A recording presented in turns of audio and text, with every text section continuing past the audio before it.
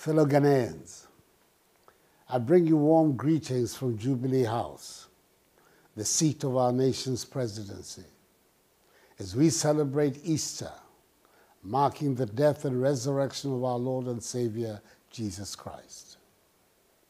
Easter is the most significant celebration for Christians.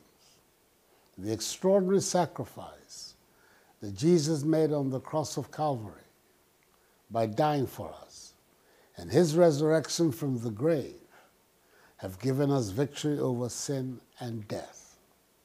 The season is a good opportunity to reflect on that sacrifice and the hope it brings us. Indeed, over the last 2 years, the sacrifices that our nation and the Ghanaian people have had to bear are beginning to pay off and are putting our nation on the right path. This year, our country is projected to have the fastest growing economy in the world, and we are the largest recipient of foreign direct investment in West Africa.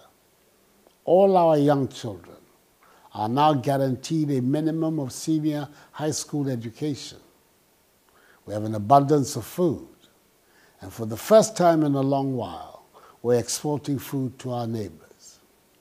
Import duties and utility tariffs have been reduced to bring relief to businesses and individuals, and thousands of graduate teachers and nurses who prior to my coming into office had been sitting at home twiddling their thumbs have been employed.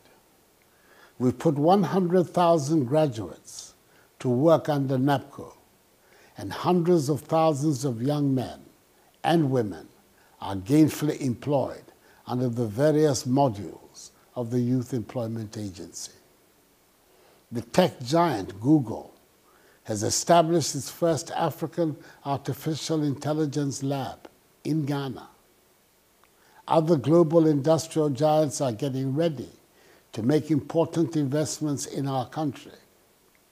We're making steady progress in the implementation of our one district, one factory policy.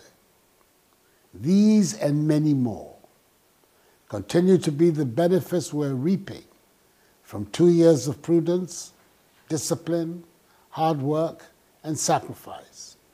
Benefits that have to be extended to all sectors of our society. That is our challenge. As we celebrate Easter, let us drive carefully on our roads and keep our nation in our prayers.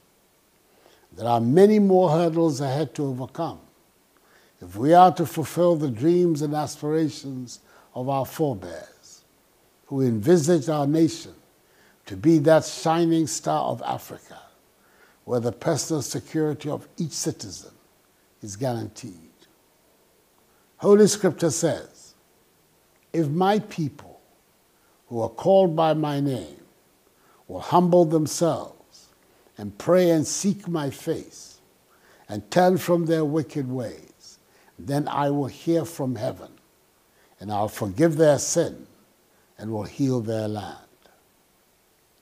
With the mobilization of our collective energies and prayers, I am confident that we will move this nation to where she has to be, a Ghana beyond aid, a modern, self-reliant nation capable of generating prosperity for the mass of her people and governed according to the rule of law and respect for human rights and the principles of democratic accountability.